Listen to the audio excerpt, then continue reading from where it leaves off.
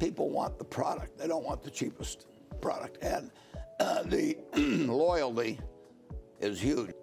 The shares, when we bought them at least, were much more reasonable in relation to current earnings. Apple didn't have to do a lot better in the future than they were doing at the current time.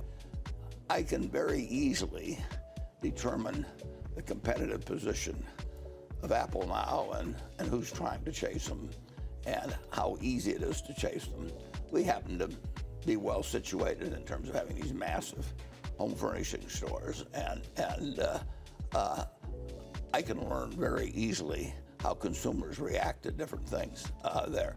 Probably easier than I can trying to pick out what's really happening at Amazon at any given time. So you use your research at the Nebraska Furniture Mart to tell you that consumers prefer Apple over Samsung, or I mean, what type of thing are you? Well, the interesting thing is if you come in to buy a TV set at the Furniture Mart, price is extremely important. Now, obviously pictures, there's all those great pictures just sitting up there. So you can have Samsung, you have all these different ones. And if you put on a sale and you drop the price of Samsung 10%, we can fill that department with people that come out for it.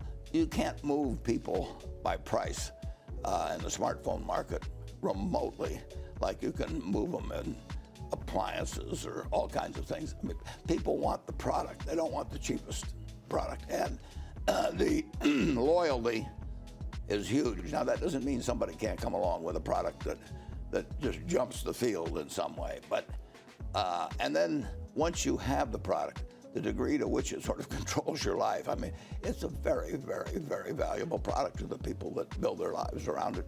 And that's true of 8-year-olds and it's true of 80-year-olds. People who have questioned Apple's future have said things like, well, right now people are paying $800 for a smartphone, and the other reality in technology is that prices eventually come down.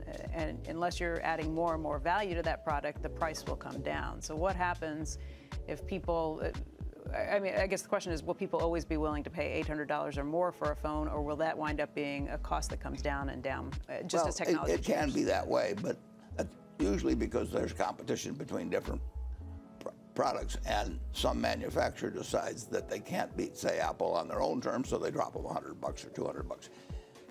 Some products are very susceptible to that, and other products are not. And so far, I mean, you've had smartphones and big differences in price categories, and people come back in, and if they had an Apple before, you're going to have a much cheaper cell phone selling right next to a smartphone selling right next to it, and they don't look at it. If you have a cheaper TV, that picture's looking at you, and you say, wait a second, what's the difference? Right. And you buy the cheaper TV. And that's true of, I mean, most items are price sensitive. And it's not to say that an Apple has somewhat price sensitive. It's very, very, very little. But somebody could come along and leapfrog something in the way of the technology and adds some benefits that would be the more competitive threat to me than price competition.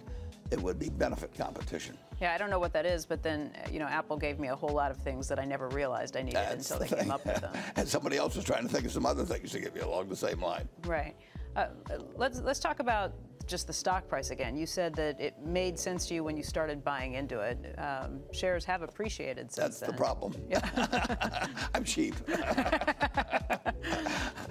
and there's always an anchoring problem with buying stocks. If you get used to buying them at X, it's harder to buy them at higher prices.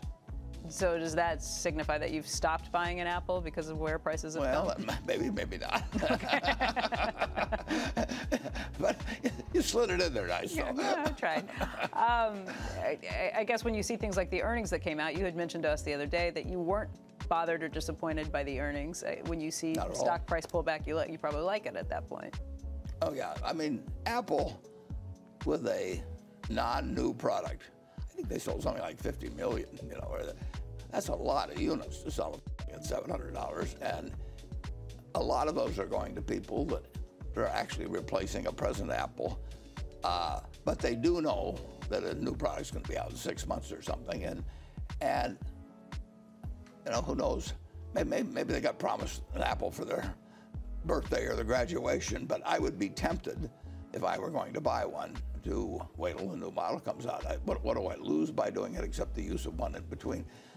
That's a lot of product to sell with a new model coming out when you think about 50 million.